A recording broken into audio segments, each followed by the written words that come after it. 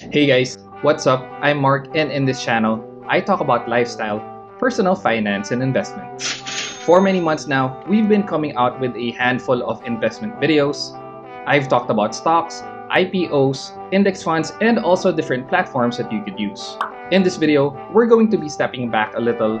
Now, I've always encouraged you guys to leave your comments so that I could find out more about you guys, know about what you're thinking, and what are the things that you are considering when you are getting into these investments. And with that, what I'm covering would be the 3 most common questions that I feel like are actually more of misconceptions about investments or my investment videos altogether.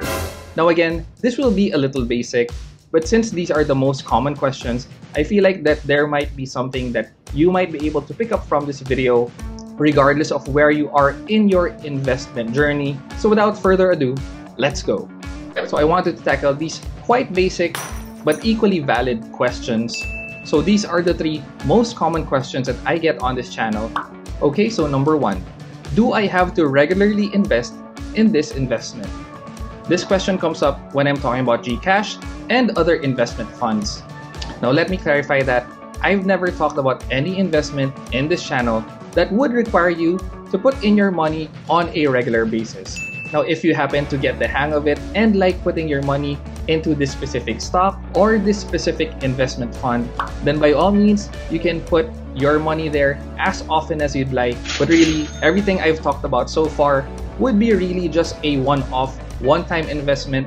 I mean, there's nothing about these investments that would require you to do this regularly. Case in point, I talk about GCash that you could invest for as little as 50 pesos, or in Gotrade, you can invest as little as $1. So if you really just have 50 pesos, then that amount that you put in is already enough. Of course, you probably might not get great returns with such small investments, but if you just wanted to try it, then these investments could just be a one-time thing. Of course, there's merit to keeping your investments to investing regularly, but these funds really do not require anything else from you other than that one-time investment. Just as a side note, I've been trying to think of this, why people think that you need to regularly invest. I think that there's a misconception about these funds and those that are being offered by insurance agents. So insurance agents are talking about these same investments, and you would end up with the same investment funds and also insurance on top of that. So I think that that might be the misconception. So let me clarify, in as much as there may be same jargon, investment funds, equity funds, and bond funds that you may hear of, what I've shared with you so far would be one-time investments. There is no commitment to having to do this on any regular basis. Moving on to number 2, the second common question that I get on this channel is that, should I move this investment? So I get a little scared when I get this comment when people say, I'm gonna be moving my funds.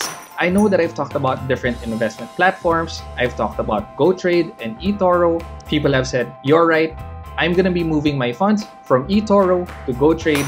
Or people have also said, I'm getting out of Atram and putting them into BPI.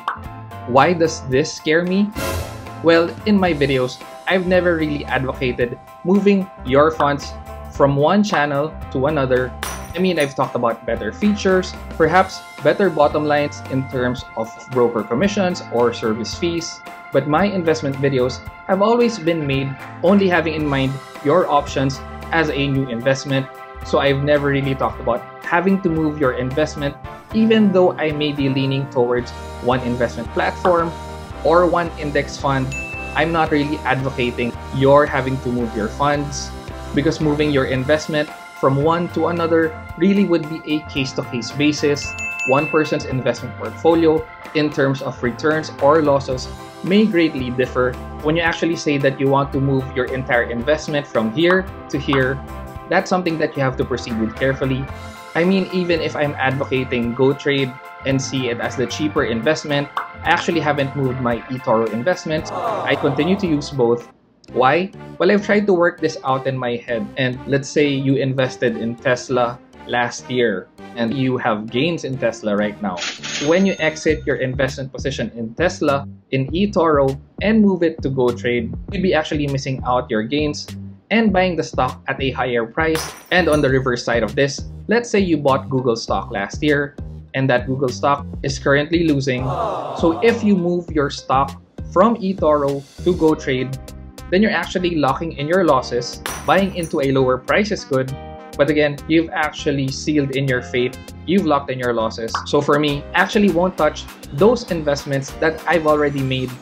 Like they say, time in the market beats timing the market. Even though this other platform or this other index fund is performing better, that move can actually cost you. No need to move funds for the sake of just moving it to a better place. Once you've taken on a position, how it actually behaves would be different on a case-to-case basis, and it would be really up to you to assess, is it the right time to exit this investment or should you still hang on? And lastly, perhaps this is the most common question, what is the best investment?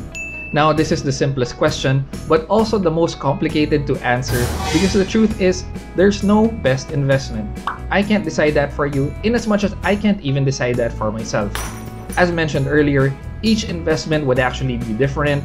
We all have different means, we have different investment goals. So really, for me to answer what would be the best investment is an impossible question to answer. It really depends on what you're looking at. So really, the best investment would be a mix of your goals and what type of risks that you're willing to take. How much of the money do you need back right away? How much money can you really forget about for months, years, or even decades? Because each of us are coming from a unique situation, so there's no such thing as what's best for me will also be 100% good for you. That's the other thing. When I talk about these investments, I'm actually speaking about them from a subjective level. I'm talking about how I see it and what I would do. So when people ask me, should they get into this or that investment? Like I always say, I'm not a financial professional. I'm not in a position to be telling you exactly what to do. Again, really assess where you are and what you want to get out of your investment. If you don't know that yet, then maybe you also have to ask yourself that question. Everything I've shared is really based on my own perspective. If you would like to align your strategies to my own, then please do it with a grain of salt. Understanding also that what might work for me may not necessarily work for you. Okay, so that's about it. I hope I've been able to clarify a few of these things. Again, these are a little basic. As with anything else in life, the basics, the fundamentals are really what is able to really guide you through. I really wanted to do this video just for us to have a better perspective in our investments, and also watching not only my videos but also other YouTubers who are covering finance and investments. If you've liked this video, please don't forget to like, comment, and consider subscribing if you haven't already. Thanks again for watching, guys, and happy investing!